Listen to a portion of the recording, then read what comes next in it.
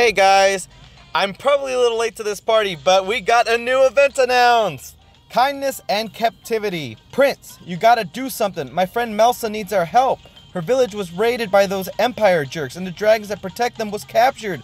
Melsa doesn't deserve this. We have to help her. Coming soon to Dragalia Lost, Kindness and Captivity. Come on, Melsa, we're saving your village. Alright, and we get to do the raid again!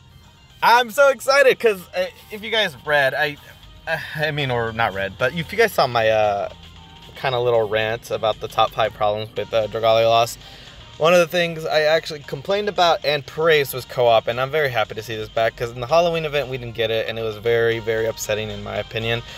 Though I guess it's fine since, like, if you guys can see now, I have no gather wings. I go through those like candy, I guess I would say.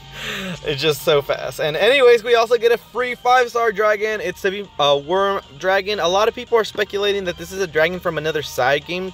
So there's actually some art already of what it's supposed to look like floating around the subreddits if you guys want to look into that. But that's amazing. I was getting very sad that I haven't heard anything, like no data mines, no nothing that was saying like, hey, a new event's happening, a new event's coming, or anything like that. And I was worried. I'm like, Dragalia Lost, you can't just die off this fast. It's kind of, you got me really hyped, and now I don't hear anything coming. And there it is. It just drops at the day the event for Halloween ends. Here you go.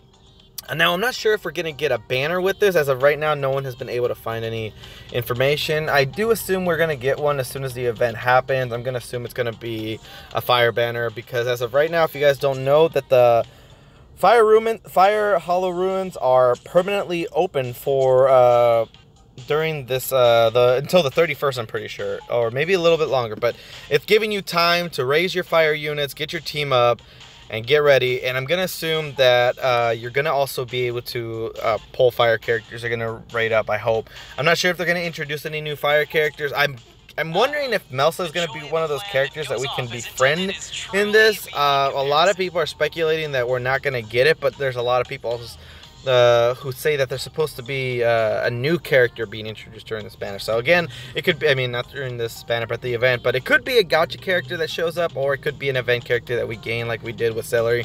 But anyways,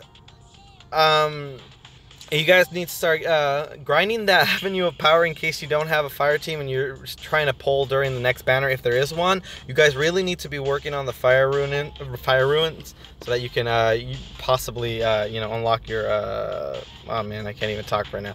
So you can level up your stuff because everyone knows that this game is a grind and you guys need to get your stuff ready.